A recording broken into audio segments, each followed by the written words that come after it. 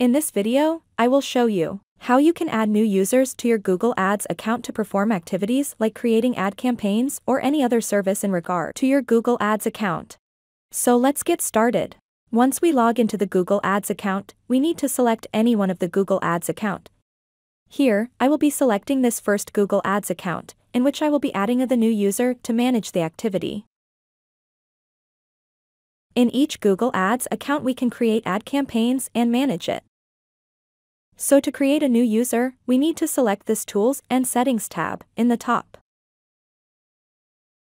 Next, in this menu, we need to select Access and Security under Setup. And here, there is only one email associated with this ads account, which is the admin email account. To set up new user, we need to click this plus icon. The new user we are about to add in our Google Ads account will have access to only this particular Google Ads account. In this page, we need to add the email address of the person we want to add as the new user to manage our Google Ads account. Next, we need to select the access level we want to give the new user based on the activity the new user will perform in our Google Ads account. Once we click and send invitation to the new user, an email will be sent to the new user's email account we added above.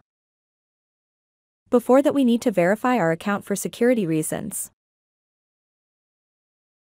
And we are done sending the invitation to the new user's email address. The new user needs to accept the invitation sent through the email like this to perform any activity. He has given access to our Google Ads account.